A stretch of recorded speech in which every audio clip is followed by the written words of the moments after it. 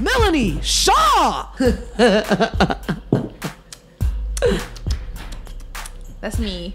Hennessy tasting. Hey. I'm just like so open to discuss like poop matters. Yes. Is because I find joy with pushing boundaries.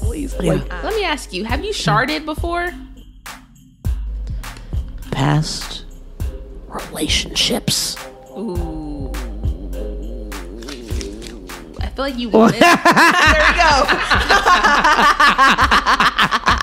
Even though my family is immigrants from Central America and I'm first generation American, I just don't consider myself Afro-Latina. So Cody, I love Cody. So He's Cody, white, Cody. Sometimes I dream he's black. Low key, I feel he's white chocolate. I'm just gonna put that out there. I've had people slip in my DMs and ask me like, how is it dating someone that is white, but you're supposed to be teaching our black students? Like, how is that? And I think the two aren't related at all. You'll get struck and you ain't cool like live life with no limits, my way, no gimmicks, pro league, no scrimmage, rise up, peace signs up, now what's up, live in a time And welcome to to Jampacked. I'm your host Jameela, and I have quite a guest, quite a treat for y'all today. She is a professor of Africana studies, public speaking, university writing, and she is a poet. She is a activist. Her poetry was first published in Reasons to Never Return. She contributed in documenting the Black experience, essays on African American history, culture, and identity in nonfiction films. Her section is called A Glance at Herstory. She's a faculty editor for Captured, which is the student research journal for California State University, Northridge. CSUN. Whoop, whoop. And she also recently got an award for the Excellence in Teaching Award, which was from CSUN's English department. And just in case y'all didn't know, she loves long walks to the toilet. It is where she gets all of her writing done. Ladies and gentlemen, I bring to y'all Melanie Shaw. Woo! Perfect introduction, if I might say so myself. Well, that's no one else agrees with me, I agree with myself. It was perfect. That's very kind of you, Melanie. No problem. I'm a very kind person. So thank you for inviting me to this podcast. It's my very first time being a part of a podcast. I love interviews. I love networking. I love reaching out to like-minded individuals, especially women of color. Yes. You have to be able to represent in the community, in the culture, and be able to just basically connect, build a community, bridge communication, find commonality amongst like-mindedness, and from there on, just continue to create and build. And like I said, bridge. Yeah. So let's do it. Let's do it. I'm down. I'm so excited that you're here, and thank you for being here and being on this journey with us of the podcast and just being here for setting up and all that good stuff. So I appreciate you being here and excited to get to it. Get to it with you. Let's do it. So before we get started, though, your drink of choice, you had a couple of different options. I did.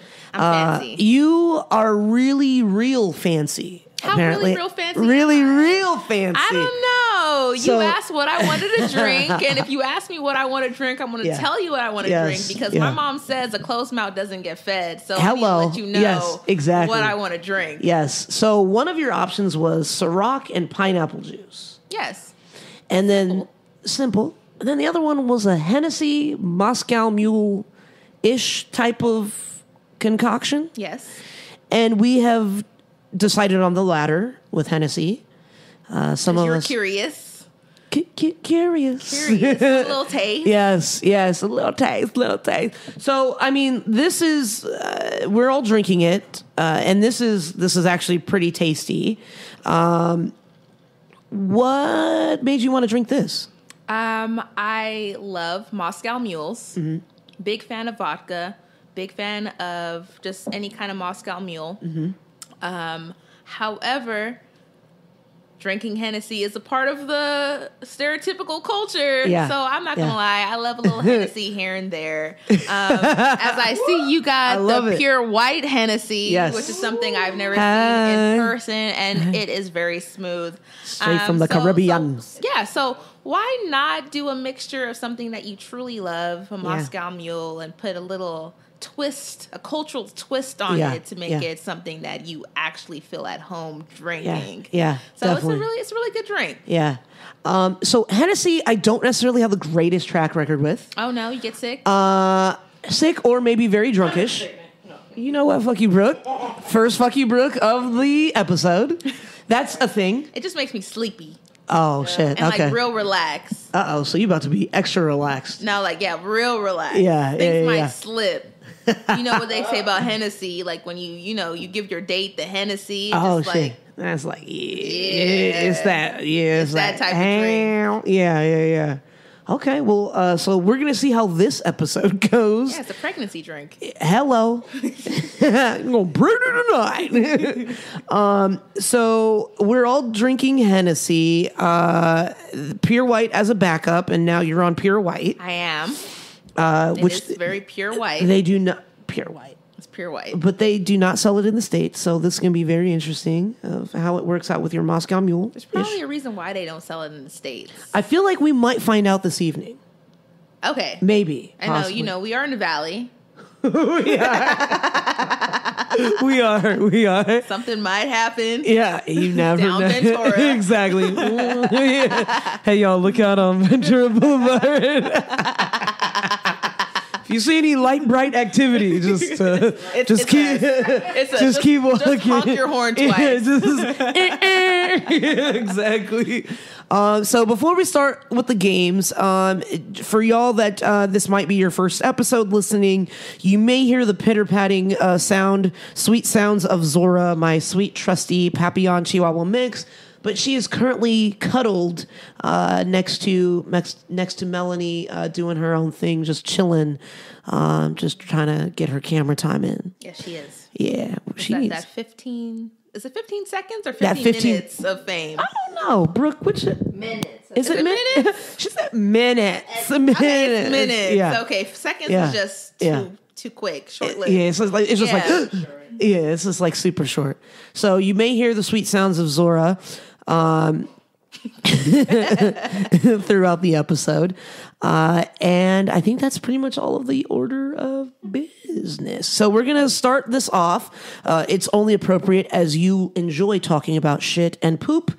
And you are a writer, a poet. You have the sweet versatility of words. I do. Kind of, somewhat. I think the only reason why people assume that I'm just like so open to discuss like poop matters is because I find joy with pushing boundaries. Making people uncomfortable, maybe offending people just a little bit just so that I get that sense of who they truly are. Because, you have people that always say, if you poop around me, if you fart around me, it's disgusting. I don't want to be around you. You're just pushing people out of their comfort level. So for me, pushing someone out of their comfort level is just me finding their true self.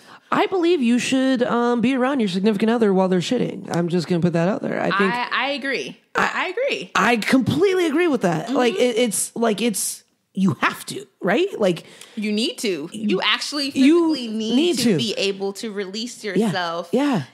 Just let a strong shit go, like in front of your go. Yeah, and a fart. And if they walk out of the room, ladies, that's how you know. That's how you know that person isn't meant to be in your life. If it's somebody that gives you shit for taking a shit, please check it off your list. This is somebody that you don't need to be with because they won't allow you to be your most vulnerable and truest self. Because do they not expect to take a shit around you? Like, where are they going into the next room? Well, and it's not restroom? Even what is it? Exactly. And it's not even like just shit. Like, you should be able to pee. Like, you should hear the sweet sounds of urine hitting the toilet bowl. Yes. Splattering against and not walls. Possibly a faucet. No. Running a faucet while peeing. Because you're trying to mask the sounds of your human functions. You should embrace it. I agree. You should. I don't know. That's how I feel. But this is also coming from a very suppressed person. I am a suppressed person. I used to hold in my farts. Why?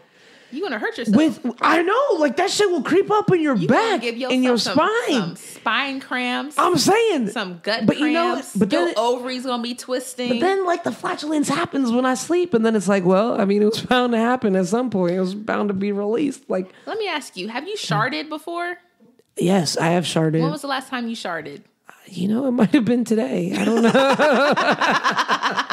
But you know what? When you feel it coming, like this is more than just a fart. Like there is shit packed in behind this. It's like your soul. Then it's just like being released. You know what? Like let me just make a quick run for it somewhere. Yes. Comfortable. But speaking of comfortable, we're gonna get into our first game. And pardon us, kind of not really, sorry, not sorry, that we're going to talk about some shit some more. Mm-hmm. Our first game, we're going to play, it's a new game. Shits and Giggles. And for those that have listened before, it is basically a remix of the funnies. And Midori is going to explain how Shits and Giggles works. Okay, so for Shits and Giggles, a remix from Mel here. Mm-hmm. Each person, Jameela and Mel, have written down sentences that is ridiculous or outrageous, and they're going to swap sentences and read them. Whoever giggles will have to tell us a ritual when they shit, basically. Oh, that's easy. I have several. I have a lot. And I've learned some new ones today. Okay. That aren't mine. Compete against each other. Ooh, it's a shit off. So I did make the mistake of saying let's put them all in one cup. Okay. I do supposed to mix them up. Well, that's okay. Would you really laugh at your own statement? Maybe. I laugh at myself. I laugh at myself all of the time, and I think that's healthy to do. I think so. Decrease wrinkles. Hello. Decrease diabetes. That's what I'm saying. High blood pressure. Boom. All of that. You got to do it. Mm-hmm. You got to do Let's do it. Yes. So, guests first, ladies first. Go ahead. I will give you the. I'm just gonna shake it up a bit, and then I'm just gonna put my little hand in there. Mm-hmm. Close my eyes. I'm just gonna grab one. It's probably one of. Oh, it's one of yours. Oh, shit. Oh, she looked at it. She was like, chicken scratch. Yeah, your terrible penmanship. Oh, my God. That's so hard right now. I thought Zora, or Zorro, my dog, that she is, took a shit in my car. She does take a lot of shits because I did see some shit on the floor once I arrived. Yeah, so let's talk about your dog taking a shit. Or maybe it's just like a spite shit. Maybe you just angered her that day and she's just like, I'm going to get this bitch. She missed the pee pad, first of all. Oh, poor thing. She missed the pee pad. Poor thing. It's her fault. She's gotten to be very trifling, but I guess I kind of blurted out a little laugh. So I'll share my shit ritual. When I take a dump, I like to take my shoes off and be comfortable, and it doesn't, for the exception of if it's like a public bathroom or a park bathroom. Okay. Usually I will take my shoes off to take a shit. Pooping and farting. I don't like that I laughed at that. Pooping. It just said pooping and farting. Yeah, I just put pooping the and word, farting. Because it's so funny to like read it and to say it. We're already basically talking about flatulence. Yeah. So just talk like pooping and farting. It's an embarrassing subject to a lot of people, especially women. No one wants to poop or fart around their significant others. Yeah. And I continue to bring up the whole significant other premises as well as being with your partner and being able to do it comfortably is because let's face it, ladies. We're not able to do it comfortably without, being worried or embarrassed that somebody's going to judge us. So I'm just going to go ahead and take a drink because I did giggle a little bit because we're already talking about poop. All right. Go ahead and give us one of your poop rituals as I also drink with you. I am not shy to bring food or drinks into the restroom while I'm sitting on a toilet and actually taking a poop. I just think it actually helps with the push down. Like, I feel like the more I eat or the more I drink on the toilet, then I'm just going to have the best poop ever, because it's like the pressure from me eating is actually pushing the old poop down. Making room for the new poop. That's why I do that. I think it works. FYI. Oh man, I guess I got to give a poop ritual too. Damn. Okay, so when I have to take a dump in a public bathroom, I will literally wait until I stop hearing any noises, including like when like the last person that's probably like, it's almost like we're having a shit off. Like, who is going to leave first to let the other one take a shit? Peacefully. I will hold it until they leave, so that I can shit in peace and not like feel that anxiety of they're stomping around the fucking bathroom or having a shit off. I feel it. That was a deep, fun fact. I feel it. I do the same thing. Like, I cannot be in a public restroom and have somebody shit next to me. And it's just like, I always try to pick the stall where I feel like that person won't come next to me. But they always come next to me. And then I'm looking at what kind of shoes they got on. And then I'm pulling out my phone trying to, like, you know, put it on my Instagram. Like, this bitch is next to me taking a shit with these chanclas on. Like, no. Oh shit. All right, your turn. When you fart when nobody is around and then someone comes by and smells it. Oh my gosh, especially elevators. When it gets trapped, or like your own personal car, when you fart in your car and you go into Ralph's and you come back and it's still there. It's still there, just trapped in the closet. All right, so I guess you got to take a drink, and I'm just drinking right now. Yeah, just drink. Good. Just drink to drink. What's another poop ritual of Melanie Shaw? I like to put on music that gets me hyped for the day. Ooh. Because, you know, when I'm on the toilet, that's like my very first thing that I do after I wake up. And I'm all about rituals. I'm all about routine. So if I'm about to set the mood for the rest of my day, set that tone, I need to be able to like play something like win. Yeah. Win, win, win, win. Yeah. Yes. Yes. So I'm winning. I'm winning on that toilet. I'm going to win for the rest of my day. Nice. All right. Last one. Tampons and periods. No chuckles. Because it's serious. That is very serious. And that shit hurts like a motherfucker. It does. Yeah. I guess I'll open one more. Fuck it. Yeah, open another one. It. Growing up in South Central. No chuckles. We're going to do one more. Last one. Crickets. Last one. Past relationships. Ooh. I feel like you won it. There we go.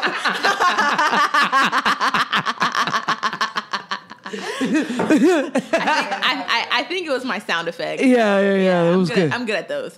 No, it's all good. I dig it. And you have a great poker face. So this next game is about to be very interesting. Yes. Ooh.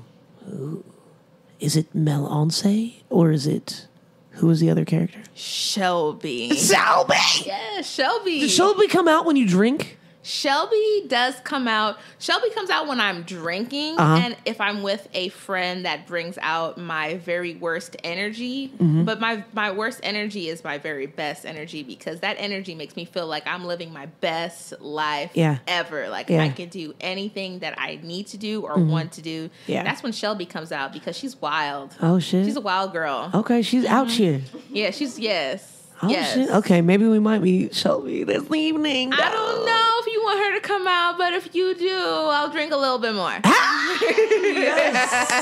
Yes. All right, now on to the next game. We are going to call it Les Performances. Oh, okay. And it's basically charades. just a fancy ass. You're just French for that moment. Just for that, solely for that moment. Okay, perfect. Solely for that moment. And for those that have never played charades, here is an explanation by the mystery voice. Go ahead. Okay, so charades is like Pictionary, except that you act it out, pretty much. So And you're I will tell you what you need to act out, and the other person has to guess it. You have 1 minute to guess what they are acting out, and if you don't get it, you drink. And let us know, 1 minute. And let us know if it's a person, place, or thing, or movie, or TV show, something like that. I mean, that is like When in you said depth. movie, it looked like you was eating ramen. Like movie. Yeah. Ramen, Ramen. Either will work for me. Yeah, okay. I like mine spicy, by the way. Yes. So we've got Midori as the timer as well. And she's also going to be giving us our thing that we have to act out. Okay. So, for the performance, we've got Mel up. What, girl? It's only one of me.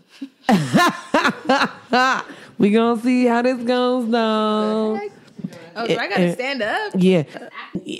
Let us know. Okay. One word. First word. You. Woman. Female, smile face, cheek, curves. What? I don't know. Wait. Women. Ass, backs, hair. Two words. 3 words. 3 words. You. 3 words. God damn it. I don't know why we're playing this. 3 words. You.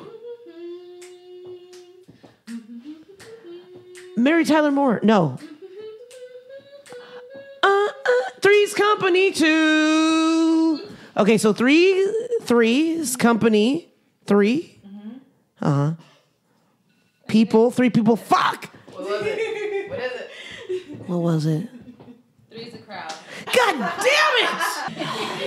This is definitely le performance. I was performing. Yes. I did it. I hung. Yeah, you sure did. You gave me everything. All okay. So I'm gonna take my drink, and then we got to share a fun fact. So About ourselves. Okay.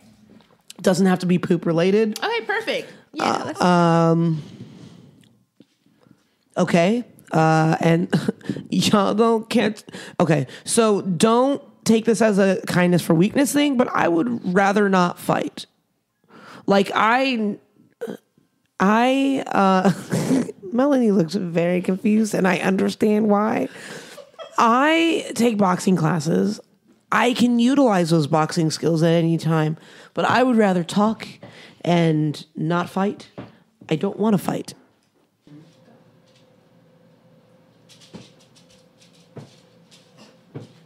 Slavery? Oh, shit. Okay.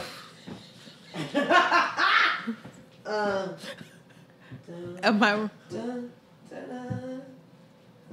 milkmaid? Oh, wedding, getting married, walking to the altar, meeting your groom, veil, bride. Good job, congratulations. Crying, emotions.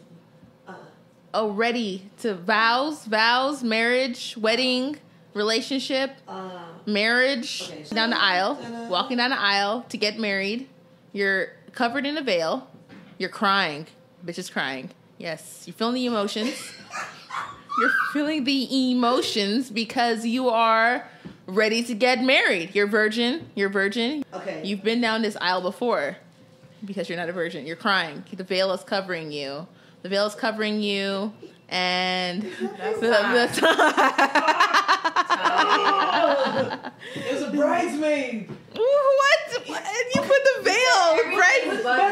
But she kept doing this. It was like, okay. You're a lot.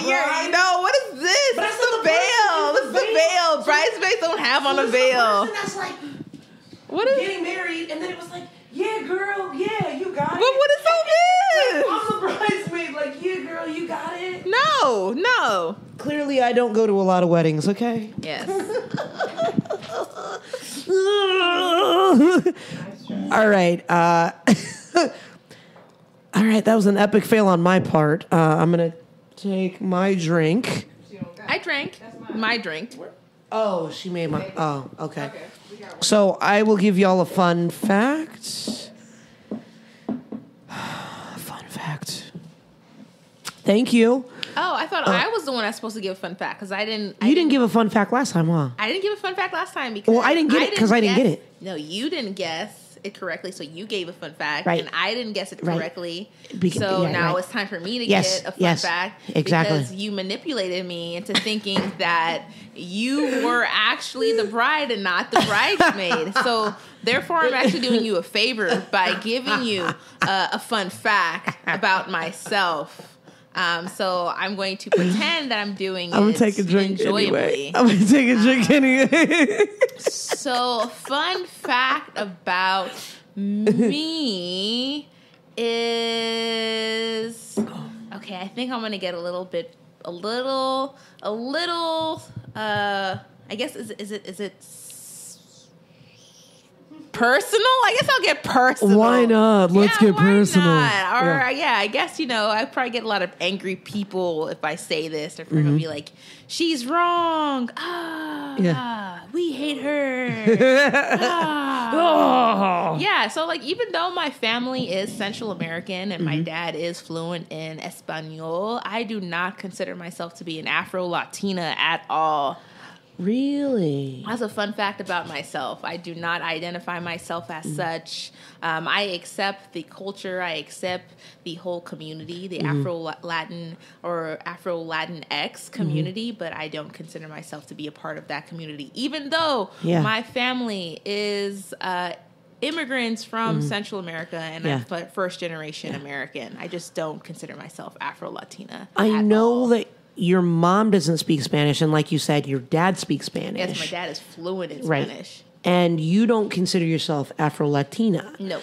Do you currently face any kind of, backlash or just any kind of rhetoric or just commentary of, how can you not call yourself Afro-Latina? That's only when I am fully comfortable enough to reveal that to people because, no one really wants to find comfort or joy in revealing something to someone and, potentially having it backfire into your face. No one says, let me go do that. Yeah. Right. So when I do say that to people, everyone, of course, has questions. Yeah. And with those questions, I let people know I accept the community. I accept the culture. I accept the culture that I grew up a part of. However, I think it's very important for me, being a first-generation Black woman, to actually identify myself as a first-generation Black woman before I can move on to the next category and say that I'm Afro-Latina. Yeah. And there's levels to it. I can say that I'm a first-generation Black woman in this country,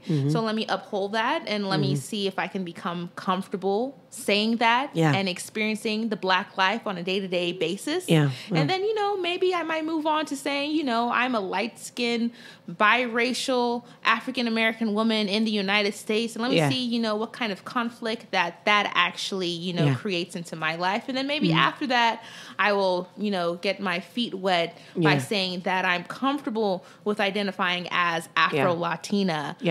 Because as of right now, people won't see me as Afro-Latina when they first see me. When people first see me, they're going to see me as an African-American Black woman, and they're going to treat me as such. They're not going to treat me as an Afro-Latina because, as ambiguous as I might appear when you first meet me, you're not going to be like, oh, she's Afro-Latina. Nah, you're going to be like, oh, no, that's a Black woman. Let me treat her like a Black woman. So for me, I need to be comfortable with where I'm at first before I can take on another identity and represent that culture and community fully. Absolutely. I can't do that right now. I feel like more people are claiming Afro-Latina more so now than ever before. And I know there's still kind of like that colorism, especially in the like Dominican Republic or places like that, where you've got the darker skinned folks and then you've got lighter skinned folks. Did you ever watch Love and Hip Hop Miami? And what was her name? Amara La Negra, and she was really right, and she was really pushing for like, I'm Afro Latina and you need to know this and all of that, like things that she was experiencing on that show. I mean, what would you tell her, or like how would you encourage her to like push through? Or she dealt with a lot of ignorance, you know, and from the Latino community, especially, and even some folks from the Black community and even Caribbean, community. That's any identity that you decide to take on. Yeah. There's always going to be consequences with any identity you decide to take on. Me choosing to take on just identifying as a Black woman, I'm going to deal with the consequences that also comes with. Yeah. With Amara, I'll just tell her to continue to do her, because what she's doing for the Afro Latin community is actually bringing a new movement with people actually being ready to accept themselves as being Afro Latina or Afro Latino or being a part of the Latinx community. As of right now, I just think that I'm not ready for that. Yeah. And the reason why I'm not ready for that, a perfect example would be, if I were to go into a predominantly Latin space, I'm not going to be treated as a, equal counterpart. Right. No one is going to assume that I speak Spanish. No one's going to assume that, my mom taught me how to make tortillas since I was, a younger Melanie. No one's going to make those assumptions just by looking at me. A little M. Shaw.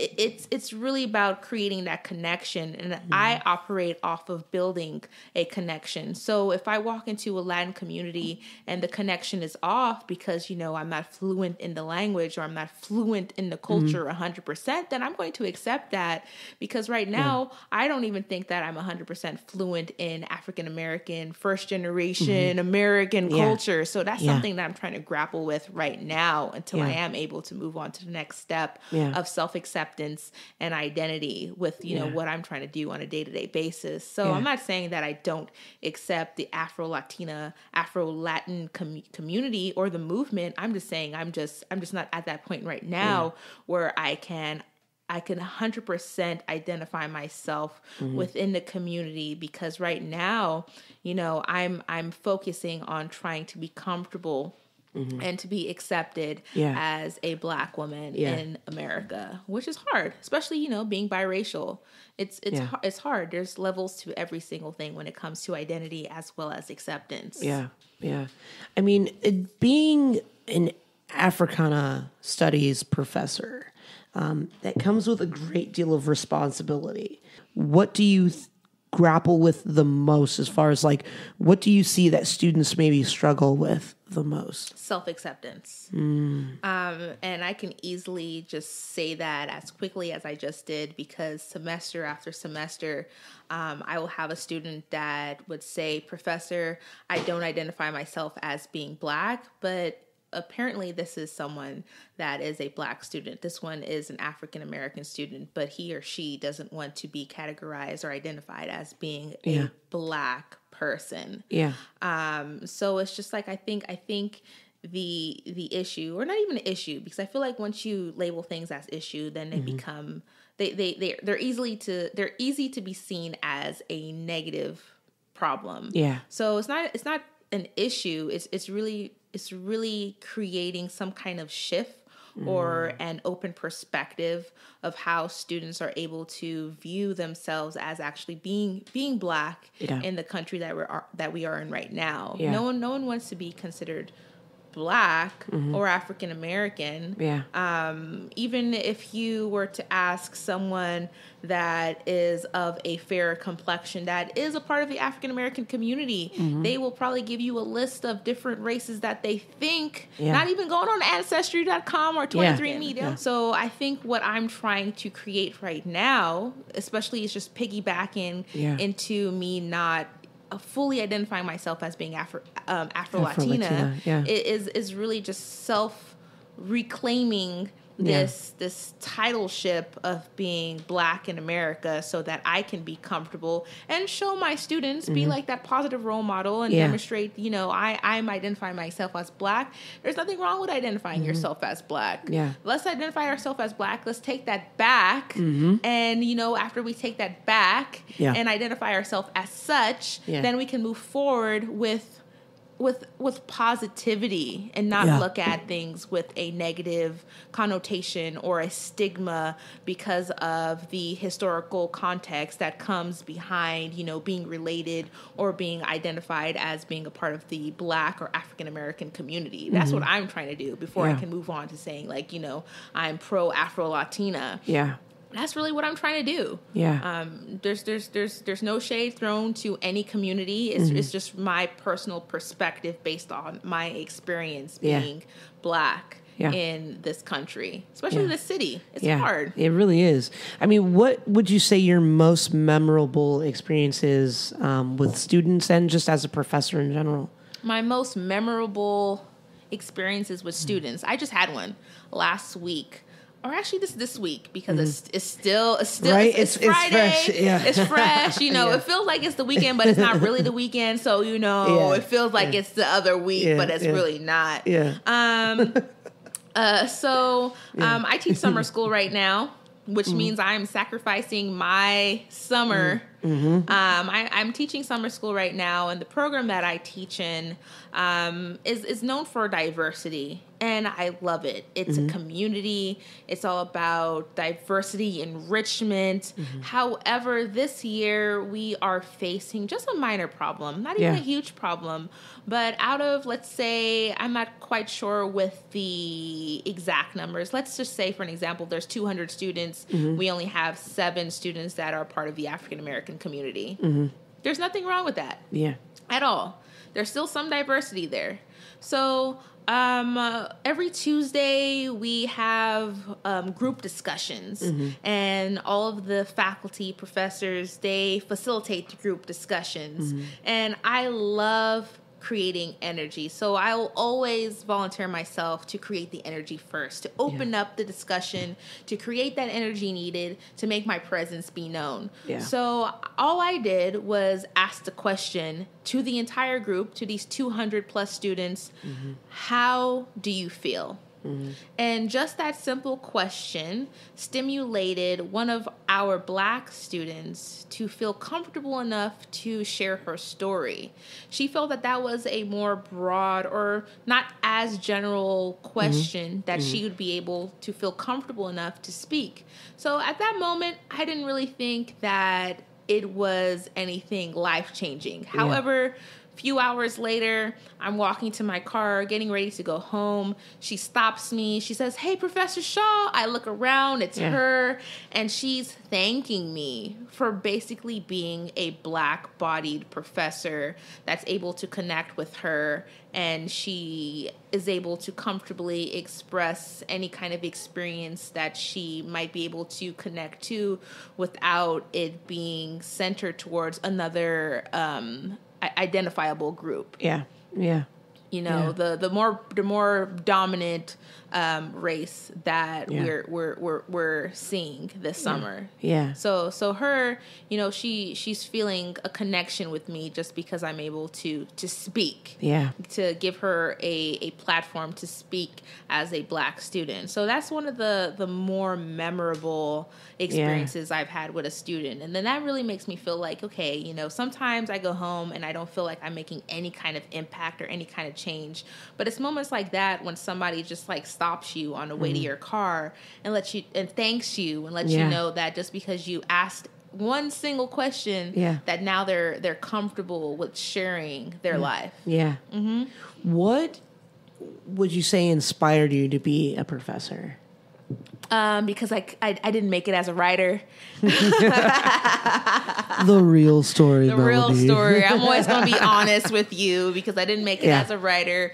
But I think the only reason why I didn't make it as a writer and that I teach now is because, you know, the older you get, the more responsibility you take on. And more responsibility you take on, then you're just like not as motivated as you were when you were younger. So what is the saying? Those that teach can't do, I've heard that saying. Yeah. I know what you mean, but I don't even. I can't really I'm not fluent in that. But I feel like it's true because it's just like I didn't really make it as a writer. However, I am able to teach or inspire, even motivate students to perform some kind of journey of self-betterment when it has come to, you know, grappling with taking their writing from the ground up. And, you know, I'm all about encouragement and support. So, you know, I'm always sending my students, the students that I feel that they have something there, I will always send them publications, different contests, different things that I think that their work actually might fit into. And then, you know, I have those emails from students that those thankful emails, Professor, you know, my work got, you know, accepted. Thank you so much for pointing me into the right direction. And for me, that is enough to continue on this journey of becoming or being. I'm gonna stick with becoming because I feel like I'm still becoming an educator because you can't really just be happy or comfortable with what you're doing momentarily. You have to continue to grow and build and develop in anything that you do. So I didn't make it as a writer, but I'm creating writers. I like to say that. I aspire to create writers, people that are going to make it in the industry and have what it takes. And there's nothing wrong with that. I can just sit back, relax, and watch it happen. Nice. I fell into the deepest, lowest part of my life journey back in 2014, where I was in a relationship with somebody that I thought was going to last a lifetime, but it didn't. And it happens to all of us. We're always in these relationships, or we're always on this journey where we think something's going to have some longevity, but it does not last. And when it does not last and you've completely invested your energy, you completely invested your life in this particular person or this particular thing, and then when it ends, you have nothing. You have shit. Yeah. So it's just like when that happens, you really have to reinforce yourself and start thinking about, well, you know, I don't have shit now, but what do I actually want out of my life? Absolutely. And with that particular situation, you know, I was comfortable. I didn't really have to do anything. And I think it's that complacency that really misguided me and distracted me from taking getting my feet wet on this journey sooner rather than later. Because I really feel, but I also feel a lot of people feel this way, that they're taking their journey later than they'd want to, or later than they've been ready to. And there's absolutely nothing wrong with that. Sometimes you just have to experience life before you're really ready to experience life. And I'll tell you, I experienced the bottom of fucking life that year. Yeah. So, you know, I took on retail jobs, jobs that, you know, I did not find myself relating to because it was higher end retail. And when you work in higher end retail, you are, you know, engrossed into a more wider and privileged environment that's not really healthy for someone that is a person of color's growth. And it took me getting fired from a shit retail job after being broken up with that I was just like, I need to start applying myself. I need to start applying myself because I have degrees. Yeah. How many people can say they have degrees at my age? And I'm a very young professor. You are an extremely young professor. I just want to put that out there. Like, if y'all are just listening, make sure y'all watch the YouTube episode of this and see the youngness, the youthfulness. But we all know black don't crack. First of all, black don't crack. Yeah. But I just want to say Cody's white don't crack either. Like, I don't even know how old he is, but like, white it don't crack. but you know, to have accomplished what I have accomplished at my age, even if I'm not a full-time professor right now, at least I've gotten into a career where my feet are wet. I've established myself. I've networked.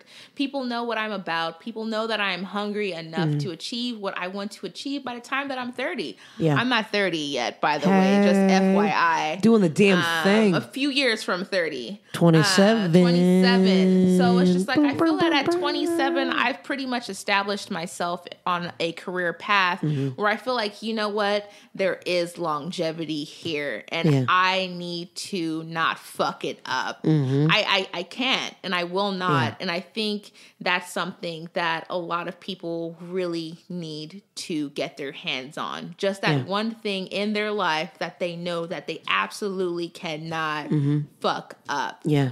Especially at 27, especially in Los Angeles. A lot of people are being misguided. They're being distracted. Yes. No, you can't fuck this up. Yeah. You really just have to continue on this career path. You really have to continue on this life path, because that is exactly what it is. It's a life path, and it is a hustle. When I tell people the things that I have to go through from semester to semester in order to, you know, get the classes that I'm able to teach, to continue to, I guess, just reach a level of comfortability and stability. You know, a lot of people do say, well, wow, like you've established your career, but you are still hustling.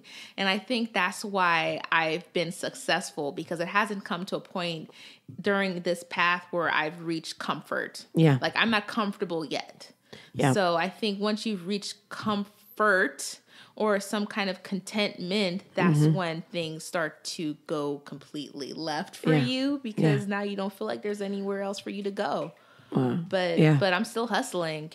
I am. Before we move on to the next game, I do want to ask, though, how do you balance being a professor? You know, and of all of those like African studies, Africana studies, the writing, the public speaking, along with being a poet and managing this presence on social media that's meaningful and having a true presence. How do you balance that? See, that's the crazy part, because I feel like every time someone reaches out to me and they tell me, you know, I motivate them, or just like, oh, I make them laugh, or they needed me to make that video, or just any kind of connection that's been made via social media, I'm always taken aback, because like I don't understand how a stupid video of me ranting about somebody shouting something out of their car like reached out to someone on social media. So my presence is just still a shock to me. Like, your videos are great. I just want to put that out there. Like, I think that there's something about not only your video and the content, your presence, like the stuff that you talk about, and the balance of even the way that you post. There's this balance, and they gravitate to you, and I get it. Like, I just kind of watching some of your stuff. I get it. Like, you balance the truth, like the knowledge, the activism, with keeping it lighthearted, and whether it's some lady shouting, letting you know that the dog's feet are gonna get hot. Really pissed me off. She really did. or today's, which really intrigued me, because it kind of has been this ongoing debate. Not really a debate, a discussion, if you will. And it's just been a very fascinating research study. A research study. All the research studies start on social media. They do. They really do. Because this generation of people are just completely hypersensitive of every single thing that's micromanaged on social media. So I always have all these questions for people that are the generation below me. Yeah. You know, like I know I'm the millennial. Yeah. And, you know, millennials are known to be just like dependent on everything. Yeah. But I feel like the generation below me, they're dependent on the likes. They're dependent on that instant gratification that other people are able to give to them. And if they don't give it to them, then they feel like shit or like they're not successful. If they're not reaching towards something if no one is liking their pictures. Yeah. And it's just the most ridiculous thing I've ever experienced in my life. And I don't understand. So why not, you know, take my social media presence and be able to just speak my truth, even if my truth isn't something that everyone is going to connect with. I'm just always going to be honest with people. Like what you see is what you get. Yeah. If you ask my second grade teacher, shout out to my second grade teacher, Jeremy McDavid. Second grade? McDavid. He will tell you that I am the very exact person I was at 7 years old. Yeah. Now that's something I'm proud of. Yeah. To be the exact same person, personality type that I am now. Yeah. 20 years later. Yeah. Like that says a lot. Absolutely. It really does. Yeah. Nothing can change me. Nothing that I go through is going to shift this personality, this energy, this presence. It's always going to be fluid and maintained. It doesn't really matter what's going on in my life. And I think that's a lot. That's something that a lot of people are missing within their own lives. Yeah. They have to shift. They have to change. They have to transition. They have to be something that they're actually not in order to upkeep some kind of social media presence. Not even a life presence. It's a social media presence. Absolutely. I mean, it's social media and a social media presence. One of the topics that you had today was, do you claim your significant other on social media? Like, do you post them on social media? But it was interesting of how people voted or like, whether people cared or didn't care. Yeah, we should see what the numbers are right now. I don't know what the numbers are. What are the numbers now? Last I checked, a lot of people was saying that it's not important. But I feel like it is important. It is important. Even for the people that voted that it's not important. I voted and I said that shit is important. Oh, I saw it. It's important. It's like, claim me. Yeah. Let me know that I'm important. Post one picture. Just one really bomb picture. Yeah, like get my good angles. Get my right. Yeah. Because maybe my left is just like disproportionate. Exactly. My left maybe not so strong. Maybe not, zooming on my nails that need a fill. Exactly. Like, I don't know. Exactly. But like at the same time, I feel like those people that voted that it's not important, there's something that might, to say it's not important. Oh shit. 52. So 52. So that's late breaking news right there. That's breaking news. 52% people think that it's not important to claim somebody on their social media. Yeah, I disagree. I feel like they're not allowing themselves to be completely 100% truthful. And that's another stipulation on social media. No one wants to be honest. They're presenting themselves as single. Yeah. Even though they're with somebody. Exactly. Like I agree with you. Like, because they want the attention. Because if you were to post a picture of your boyfriend and you in a single image, you're not going to get the likes from those thirsty ass niggas that are literally hounding you down on social media. Yeah. Like, you're not going to get the likes, and the likes come from men. And the likes also come from women that want to be like you, and women don't necessarily want to be in a relationship. Yeah. They want the image of being in a relationship. They want that social media image of wanting to be in a relationship. It's not really being 100% in a relationship, but it's cool. But I'm saying that's not all women, by the way. No. It's not all women. It's not all women. It's not all women. Yeah. Not all women. I'm saying don't be tired. Don't be damaging. Don't send me death threats. Don't be tarnishing my good name. I'm saying the generation below me, the young ones, the young-minded ones. It may be, but I feel like there's still older folks that are doing the same thing. So I don't even think it's like a young-minded, a generational thing. A generational you thing. You might be like, right. It might not be a generational it's just like, thing. It might be a evolutionary thing. And by me saying evolutionary, it's because the older folks are seeing what the younger folks are doing. Yes. And like, it's like a wolf. You're seeing what you gotta do to get that prey, to get that food. And in order for you to get that food, you have to be able to maintain that camouflage. And how do you maintain that camouflage? By putting up the persona that you're living a life that you're not actually living. So it's evolutionary. It has to be. Because this is what you have to do in this day and age. That's something that my students love. That's their favorite phrase. Day and age. Something in this day and age that you have to maintain and keep up with in order to survive when it does come to dating and maintaining any kind of relationship or connection you have with someone of the opposite you gotta sex, post that shit. Or of the same sex, or just basically a connection that you have with someone. No, you gotta post it. Like, I'm letting the world know this is who I'm dealing with. Whether it's one picture or 2 pictures, 5 pictures, whatever. Like, I'm gonna post at least one picture with this woman that I'm with, so y'all hood boogers leave me the fuck alone. Like because I'm not gonna entertain it. And you out here just trying to get me in trouble. But people understand that. But then there's people looking for trouble, looking for them extra hoes and broads, scallywags. But yet, Cody's enjoying all of these names that I'm calling on. But a good example. He's like, a good example of that, I would say, is the most recent social media trend, which is on Instagram. We all love Instagram. I do too. It's my social media platform of choice. I will say that.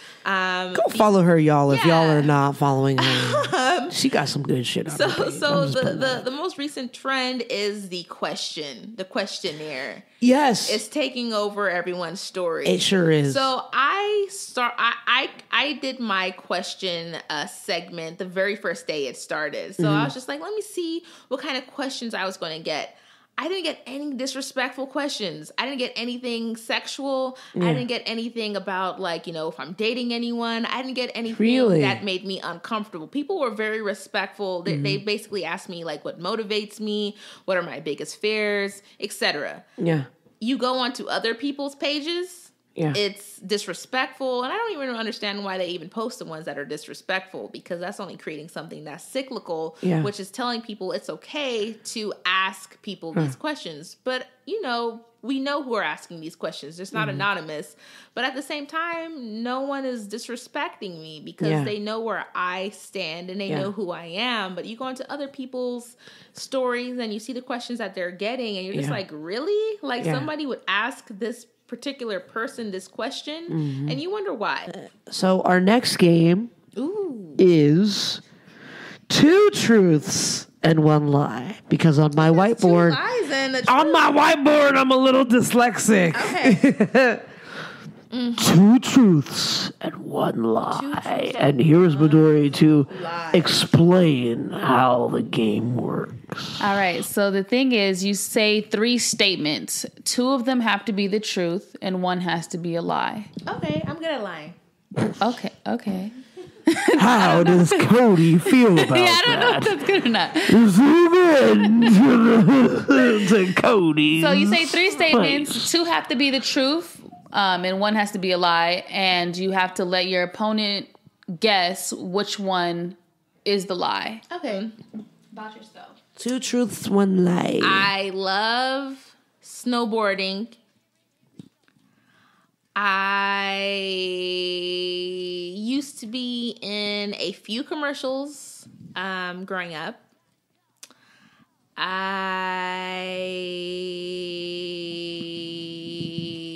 She's thinking of that lie. Used to be vegan for a very long time of my life. Cody did a really great job of keeping a straight face. I just want to put that out there because I was watching him and he's just like, really? That's what you doing, huh? Okay. Oh wait. So I think never mind. I did the game were all correctly. They were all true. They were. That's why why his face was so neutral. Because he's like, well, I mean, I see all truth. I don't know. I'm gonna do it again. Okay, do it again. I was just like, wait a minute. Do over. Yeah, watch me say the same shit. Do over. Right. So, let me think of some things that you haven't already stalked on social media. Shit. Damn. I was gonna say, I cut all my hair off before, but I'm pretty sure you scrolled all the way down. Sure did. Woo, it was a great haircut, by the way. It was. I think it was very cute. I think I'm gonna bring that back. It was very like Nia Long, very Right, sorry. Go ahead. I'm sorry. My dad is partially blind. He has selective sight. I have one brother. And I am the youngest out of two. Did you give us two? Did you give us four? No, I gave you three. Then there's one lie. Okay, you said your dad is partially blind. Mm-hmm. You said you're the youngest. No, I said I had one brother. Sorry, one brother. And then I said I'm the youngest. And then you said you're the youngest. Yeah, that was the last one. I'm just putting you in chronological order. You sure did. Yeah, I did. You are not the youngest. That is the lie. Oh, you have more than one brother? I'm the youngest. Fucking A. I'm the youngest. You have two brothers. I have a lot of brothers. God damn it. I'm going to drink. Fuck you, bro.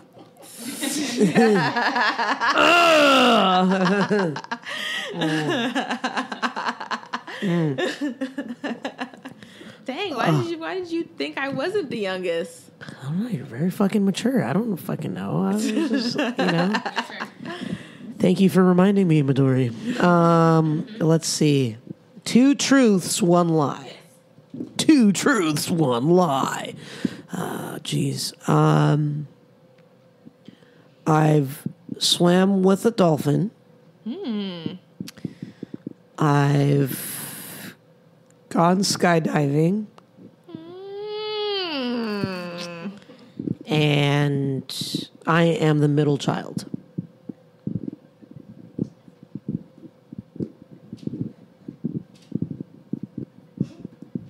Dun, dun, dun. I'm going to say you swam with some dolphins. That's the lie? That's the lie? No. Okay, yeah. You look like you're like dolphinish. Like you. I look fucking dolphinish? Like you look like you like some dolphins. Like I can see you like in Hawaii, or maybe somewhere in French Polynesia. Yeah, just like French Polynesia. Yeah, with some dolphins. Ooh. Like you seem like you're like the lie is that unfortunately I'm the eldest sibling. I knew that.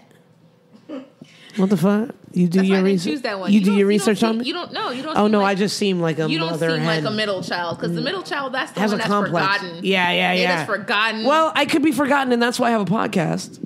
No. Oh, that's not why you have a podcast. Because you're the eldest, which means you're most likely to be an extrovert and not an introvert. Ooh. The middle child would be an introvert because they're forgotten. Ooh. So therefore, you have a podcast because you like connecting and reaching out to people. Look at her! Oh shit! See, you was in that damn degrees, dog. Oh shit! Okay, I just gotta chill. Yeah. Okay, go ahead. Last round. Last round again? Dang, how many? We only had 1 round, didn't we? Okay, all right. No. Okay. I was like, constructing some shit. Yeah, you were. Oh, I had them. It was because you had to do a do-over because you gave 3 truths. I had them ready. You that threw you off. Second round. Second round. There we go. Okay, we're doing the second round. Mm-hmm. Okay. Did you get a drink though? Did you take a drink? Oh, but for getting that wrong. You need to take a drink. I guessed I've been taking drinks. I guessed correctly though. No, you did. You guessed incorrectly. Oh, whatever.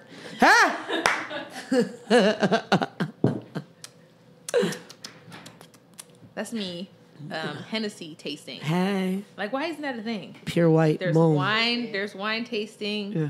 There's a Hennessy. It's the name of the drink. It's not. It's pure white. Pure white Hennessy. Yeah, not like pure white. Because he went like, there are pure white. Yeah, I was like, people. Listen, I promise. And then no color lies. There are that category of pure white people that aren't really pure white. Sorry. It's okay. I'm used to talking to myself because I'm the youngest. Me too. Oh, Yeah. I'm not the youngest, but I'm definitely used to talking to myself. Okay, so I'm sorry. Go ahead. 2 truths, 1 lie. I've traveled to over 3 countries. I've had a passport since I was 7. And I just love me some white men. I hate that Cody has been playing this game though, like without being in it. Without being in it, he looks down. He's not looking at you to like be like what? Like he's looking down in a way. Okay, so it was you love white men. Yeah, you're going in the backwards chronological. Yes, Okay, backwards chronological. That's fine. You know, us older folks, we like to work on the present and then work past. So. Love white men, and then the other one was I've had a passport since I was 7. Since you were 7, and then the other one I've traveled to more than 3 countries. You've traveled to more than 3 countries? That's true. No, I was clarifying, yeah. Oh, then that's false. That could be false. It could be false.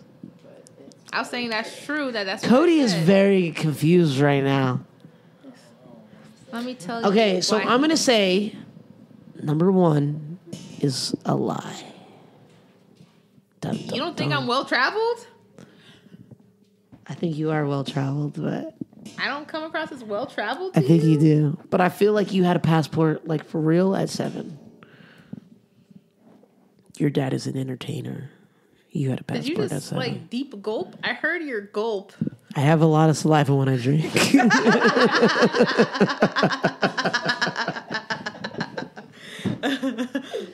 So which one was the lie? I love me some white men.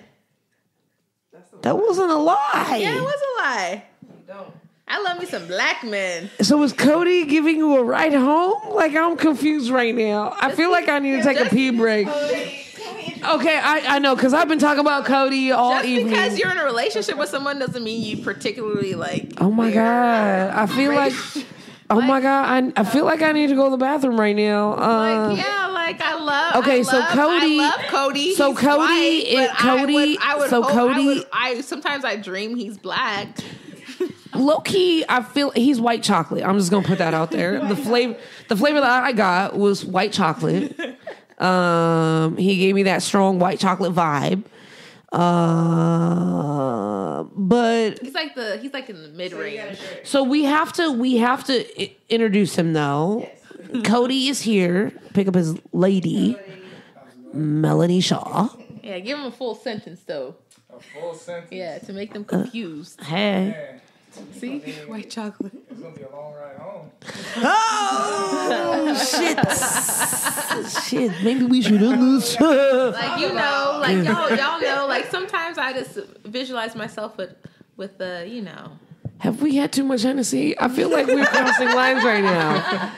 I feel like that pure white is, like, doing too much, and it's not about pure white right now. Like a Kofi type. Oh shit! Queen Sugar. I don't even watch Queen Sugar, but I know a Kofi, and he was hella dark. And like, shout out Kofi, but I feel like this is not what I signed up for, y'all. My heart goes out to Cody right now. Much appreciated. So Cody was here to pick up his lady. No, he's not. Now I'm leaving. He's got a great sense of humor. Cody, how do you deal with that? Oh, I don't. But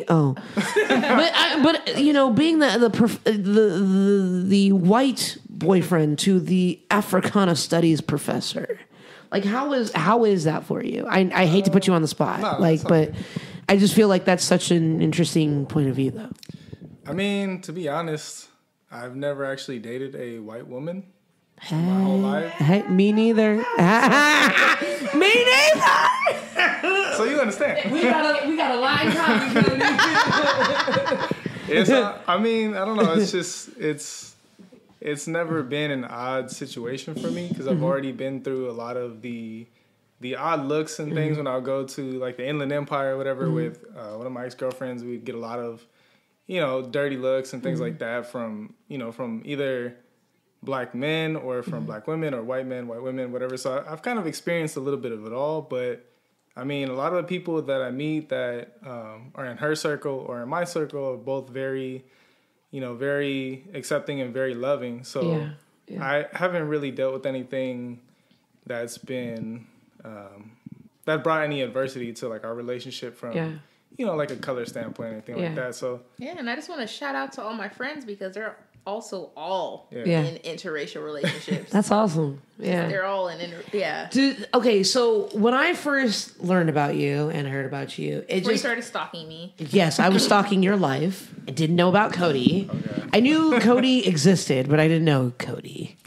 There's a Cody. My little Shamrock Shake over here. This is Shamrock Shake. He's got the lucky, got the Shamrock. He's representing. I have to. And you straight up called him a ginger, so we all family. Yeah. But it reminded me of the character of Sam in Dear White People. Have you seen Dear White People? I have seen Dear White People. I've actually had students that told me that I remind them of Sam because, like I said, once again, I'm very open with every single thing I do in my life because I operate on this functionality that you can't give me something without me giving you something. Yeah. So I'm open with my life. Yeah. And that's because I want people to understand my truth and then establish their truth by giving that call and response type of feedback, by giving me a little something as well. Yeah. So my students, they know I'm in a interracial relationships and they know the way my mind processes and they know, the things that I believe in and my morals and my ethics. So I get that all the time that, hey, Professor Shaw, have you seen Dear White People? I'm gonna say, I've seen Dear White People, but then I already know where the conversation is going. So, I'll say something like, have you seen 13 Reasons Why? Huh? How do you balance that though? Like, do you get any kind of commentary from like maybe the Africana Studies department or? Oh yes. Really? No, well, not department. My department is completely diverse. We have 2 white professors teaching in our department and holding shit down. They are strong white women, and I can say that they are really a part of the backbone. Not the full backbone, but a part of the backbone of what is really holding the department together with outreach, student outreach, and being completely knowledgeable with how to reach out to students when it does come to advisement or anything that comes with education or wisdom or knowledge. Like they are the ones to go to. Yeah. However, I do get backlash from other people. Most recently, I think it was last semester, not this semester. I would say last fall of 2017 that I actually participated in a Meet the Faculty type of interview. And I posted that to my social media. And once I went onto like my story feed, there were people that were actually reposting my video and asking the question, how can this person be a person of color and a proud educator in the Africana Studies department and dating a white man? Or I've had people slip in my DMs and ask me, like, how is it dating someone that is white, but you're supposed to be teaching our black students? Like, how is that? And I think the two aren't related at all. Just not because, my love interest has happened to be someone that I fell in love with that's a white man. Doesn't mean that I'm not going to be a black activist. It doesn't mean that I'm not going to carry on, the black experience. I very much experience what it means to be a black woman on a day-to-day basis, regardless of, me dating someone that is, white chocolate. Hey. It's not like you're going to be the leader of the KKK. Like, he's got an appreciation for you, and you got an appreciation for him, and you still support the people in the community and Africana Studies. Like, it's it is always very interesting to hear people's thought process of how they. Oh, very interesting. Yeah. And people, they maintain their thought process because I think probably the most disrespectful, not really disrespectful because I didn't really take it as being disrespectful, but it did catch me off guard. Yeah. I would say it was one of my students actually gave their final speech in my public speaking class of why Black relationships are the best relationships. And then in her speech or her PowerPoint presentation, she actually gave examples of why biracial or interracial relationships do not last or why they don't work in the Black community. What? And this comes this is this final speech, which means I've already revealed a part of my life to my students, letting them know that I am with a white man. So she already had that knowledge. So she presented that speech knowing that I was in an interracial relationship. So, and I can't say disrespectful because it isn't a learning environment. So, I can't be offended by the things they have to be allowed to explore that. They have to be allowed to explore. And I fully understand that. I fully accept that. It was a great speech. I'm going to point that out. It was organized. She actually demonstrated every single thing that we went over in the entire semester. So kudos to her. She got an A. Yeah. But at the same time, it's just at the end of the day, you go home after seeing that particular speech, listening to it, experiencing it, and then that really has some kind of trauma that continues to backlash towards, this recurring questioning that you have in your life. Am I doing the correct thing? Yeah. Am I on the correct path? Yeah. Am I dating someone that is right for my lifestyle? Yeah. And if he isn't right for my lifestyle, then, maybe I shouldn't be with him because he's white. Yeah. It's just, there's questions that continue to, stipulate whenever you have those stipulations. Yeah. What would you say the biggest misconception of Melanie, the professor, and the individual are? The biggest misconception would be that people feel that because I am a professor and I've maintained this status as being an educator, that I can't be 27 years old. And there's really this thin line of, what pictures should I post on social media? Should I, post pictures of me drinking? Should I, watch any kind of profanity that might be in any of my captions or even in my stories, which is where a lot of people normally connect with me.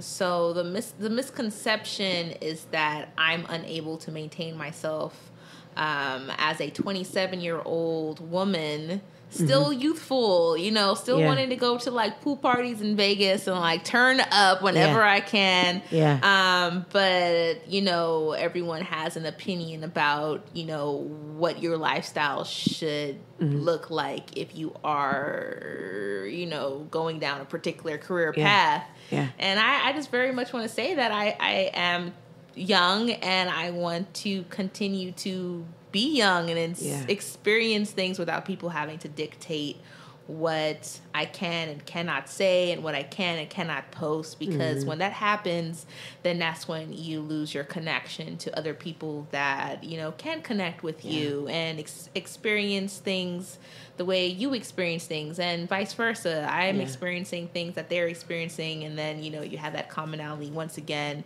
that we actually share something. We have something in common. Absolutely. It's all about networking and connecting, but I find myself questioning things all the time before I post. I'll probably think for an entire hour before I post something. Yeah, because I'm just is this inappropriate?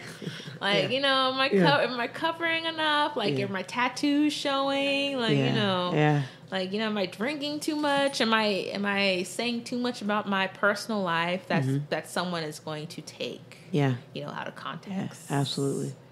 Yeah, misconception is that because you are an educator, you don't have live a life. your life. Live your life like it's golden out here. Live your life because it's not really hurting anyone to actually live your life. Yeah, it's going to hurt you if you don't live your life and you're 80 years old and be like, oh, I didn't do this. Yeah, that's very true. And then you just become resentful of all the fucking students that you taught because they were being judgmental assholes. It's not even the students. It's just people in your inner circles. I feel like the closer people are to you, the more judgmental they're going to be. Because it's not even the students. My students love me. They love every single thing I'm able to share with them and experience with them. It's more so your personal circle. Yeah, it's a personal circle. Yeah. Or not even personal circle, because everyone that I've maintained or established my personal circle with, they're very supportive. It's more so the lingering followers or like the people that have met me once or twice, or people that are then all of a sudden think they know you after meeting you only twice. It's like, it's not even like, personal circle. It's more so the people that want to be in my personal circle. So. Yeah, exactly. No, I understand. So usually before we get out of here, we always leave people with words of wisdom. So please share some words of wisdom and how the people can reach you. Words of wisdom. I'm going to just give you what I always tell people. Okay. Whether it's social media or my students or, just like, in my relationship with any of my friends. I always tell people everything is temporary. Yeah. Yes, everything is temporary. It's something that I live by. It's something that I breathe by. Something that I work by, because it is actually tattooed on my skin and in my flesh, because everything is temporary, and so is this tattoo once I leave this earth. Yep. And I feel like a lot of people put too much of their time and energy and their presence in things that are just short-lived. Yeah. Just as everything is in this life and on this planet. Like, let's say you break up with your significant other and you're devastated and you're in deep depression and you don't think that things are going to look up for you. They will. Like, they will. Like, I've been in the deepest, darkest pits of shit. And at the same time, like, I've survived that. And, look what I'm doing now. Like, I'm happy, I'm focused, I'm moving forward. And that too is temporary. This happiness, some days I wake up and I feel like shit and I'm depressed again, because happiness is just as temporary as depression and sadness and anger and any other experience that you might experience in this life. Yeah. It's all temporary. You got promoted to a higher position.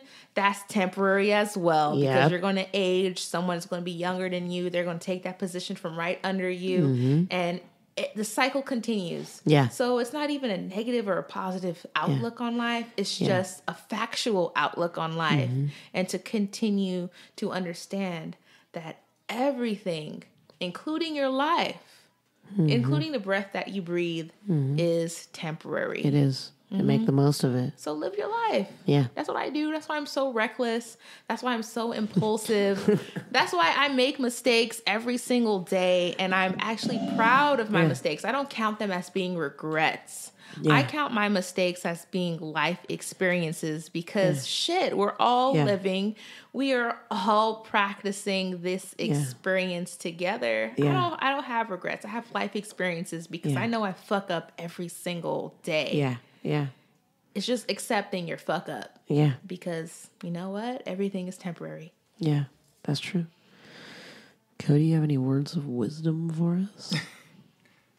Fresh off the gym. I mean, for me, my biggest thing is go ahead and speak closer to him. Yeah, because he be whispering. I don't understand. I don't like it. I'm a soft-spoken man, so. It's all right to be soft-spoken. I'm not soft-spoken. That's why it works out, because she does most of the talking. So, I would say, honestly, it's just, for me, my biggest thing is just don't give up. Like, it doesn't, as corny as that may sound and everything, but it applies to anything in life. It applies to relationships. It applies to, dreams, goals, whatever. It doesn't really matter how much you feel like you're failing at something. The more you're failing, the more you're going to continue to try. And if, at the end of the day, it doesn't work out, it doesn't work out. But you see something through to the end. You know what I mean? When you give up on stuff, that's when, like she said, you have regrets and you have all these kind of like hangups on life and things that hold you back mentally and emotionally and physically and everything else. But if you see something through to the end, whether it works out or it doesn't, you can move on. You can move forward in life. So it's like, as long as you just see something through to the end, you give it your all, whatever, that's when you're going to be the happiest version of yourself, because you don't have anything to look back and say, I wish, I would have, I could have, I should have, and all that. It's just, you know, I gave him all and I can move forward. So what he's really saying is reckless as fuck. And this that's is where why Shelby. it works. That's where Shelby. This is Shelby is in the building finally. Welcome, Shelby. Welcome. I just operate on doing something that's gonna make you at the end of the night just question your life. Yes. I do that every day. Like, why did I do that? But then you wake up the next morning and you're a better person because you know you're not gonna do that shit again. There you go. Boom. And it just hit me just now. You know, as they say, be patient, be reckless. You know, remember why you're patient. Remember why you woke up. Remember what your grind is. Remember what your purpose is. Because when shit gets fuzzy, shit gets blurry, remember why the fuck you woke up. And remember why it is what you do, and remember it is what you want. And that's my words of wisdom. That was very gritty. That was very gritty. Remember. You kind of got dark there. I know. Yeah, remember why you woke up. Remember why you woke up. Yeah. You know, at the end of the day, you woke up. You're not dead. But remember why you woke up. Remember what the purpose. Remember what the purpose was. Remember what it is that you dreamed you've always wanted to do, and fucking do it. And we support you, and come on the fucking show, do what you do. Like, we gonna talk, but be great. Don't let all of these extra opinions fucking fuck with your shit. Be strong in your truth, be great in your truth, and we support you at Jampacked. Instagram is pretty much the only social media that I maintain and operate because I think Facebook is for old people, and Twitter is just for people that what you say? That's gonna talk shit. Yeah, so Instagram is for connecting. It's like that that middle range. So you can find me on Instagram at melb414. Once again, that's melb414. That's MEL because that's a shortened extension of my name, Melanie. MELB as in the letter B 414. So please follow me, and I'll follow you back. Maybe. Follow back? Maybe. You might follow back. I might, depending. You might follow back. Depending on what it is. Like those pages that follow you that be selling bundles. Get my hopes up. Yeah. I'm so mad at that. That is a very real thing. If you selling bundles or makeup or I'm not about makeup. I'm not about bundles. Cody, how can we reach you? You can reach me on Instagram as well, ThorFitness22. Hey. You look at the little icon on the one that looks like a Viking. Thor Fitness. Because if you want that Thor Fitness, you come find Cody. I don't know if I want that. You don't know if you want that? I mean, you with that, so yeah, if you're looking for exercise stuff, I'm your guy. Go ahead and follow me, ThorFitness22. It's also my email, so if anything, feel free to reach out to me if questions, anything. All right, there you go. Also, if you want to be a guest on Jampacked, there's an email address. Go ahead and bless the people with an email address. You can get it. Go ahead and reach out to Love Dory. It's LUVDORI at jampackedshow.com. Boom. Check us out on Jampacked at Jampacked Show on Instagram, Twitter. Make sure you follow us, like us, share us on Facebook. I really had to clap under the desk because I was that adamant about it. And make sure that you check out every single episode on YouTube because trust me, you don't want to miss a motherfucking thing. So make sure you check us out every Wednesday. We are available on Spotify, on SoundCloud, on iTunes, Apple Podcasts, as well as Google Play. That's very exciting. So check us out every Wednesday, and we will see you on the next Jampacked. Peace out, y'all.